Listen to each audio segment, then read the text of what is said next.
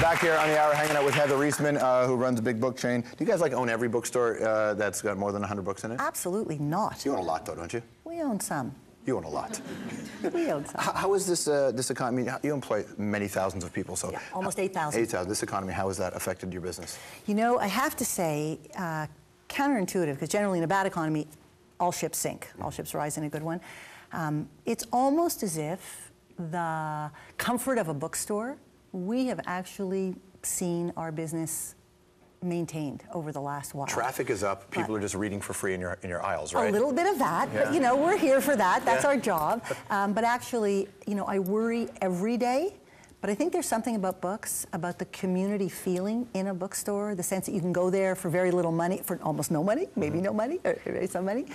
So far, we've been holding out, and we think there's something about what we do that happens to fit for the times.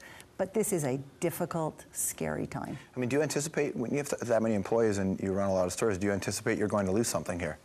Not employees. No. We are not. No, one thing about Indigo, we've run ourselves very conservatively, and what I know is we can weather any storm without laying off employees.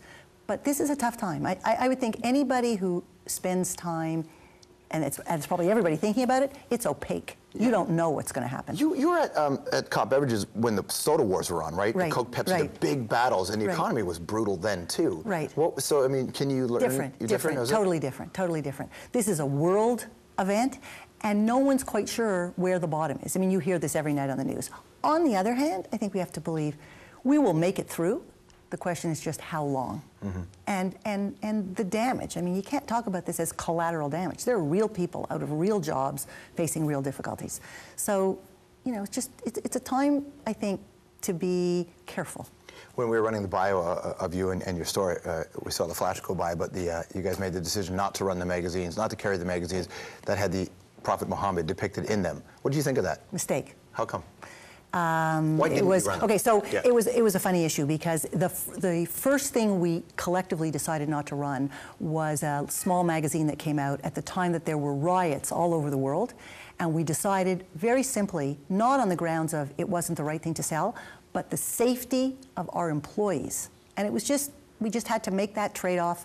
There were so many things going on. Our stores are open till midnight. There are a lot of young people working in them. We did it for the safety. A few months later, Harper came out. As it turns out, the decision was made almost with nobody involved. It was just, it was in, so somebody decided not to have it. Yeah. But still, I am responsible at the end of the day. That was a mistake. To do that? Yes. It's interesting how, you know, at that time, people get caught up by fear. There's a lot going on. I mean, CBC had the decision not to run them, which, you know, they were roundly criticized by many people for and supported by others. First decision, I think, was understandable, whether right or wrong, understandable. Second was just a mistake, straight out. We know that you didn't want to carry the copy of Mein Kampf, and we just found out today that Russell Brand, a great comedian in the UK, is putting out a book called Mein Kampfy Wamphy.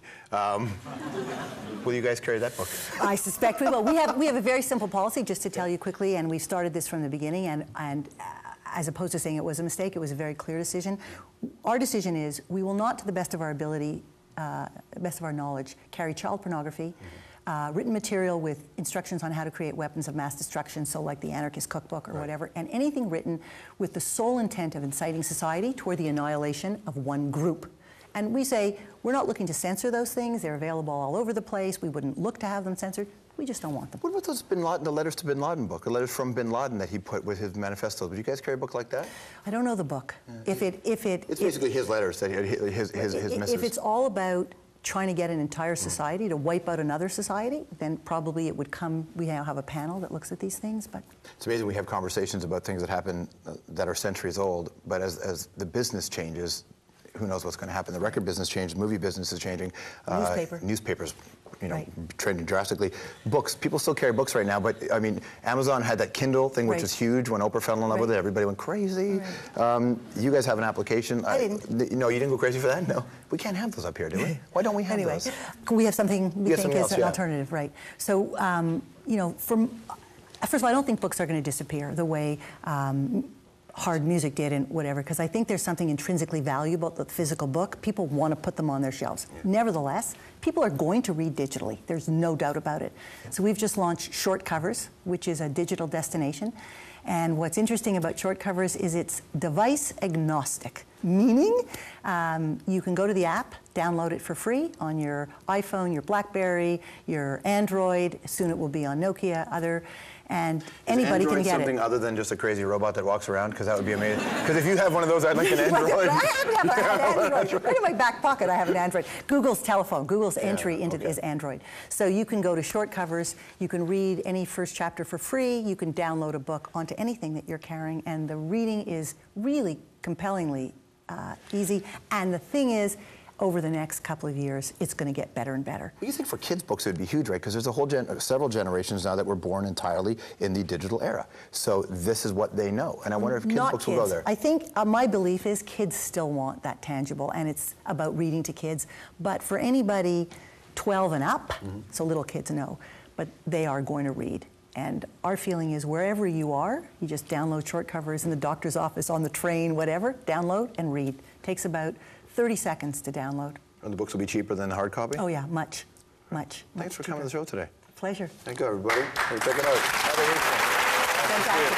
All right, so you can stay there. We've got this one, obviously on the website you can learn about literacy, but it sort of ties perfectly into Canada Reads Week on CBC Radio, which is doing some great stuff. Are you carrying all those books? Absolutely. Not only, but one of my Heather's picks from a year ago is up as a selection, and I am rooting for my pick, which is Book of Negroes. Do you actually read? They're all good. Do you know all those books, or do you just go, eeny, meeny, miny, with that one? Oh, no. Yeah? I'm obsessed with my picks. There you go. Yeah. Check out cbc.ca/Canada Reads, and for Heather's Foundation, go to loveofreading.org. All right, Heather Reisman, we'll be right back with LeVar Burton.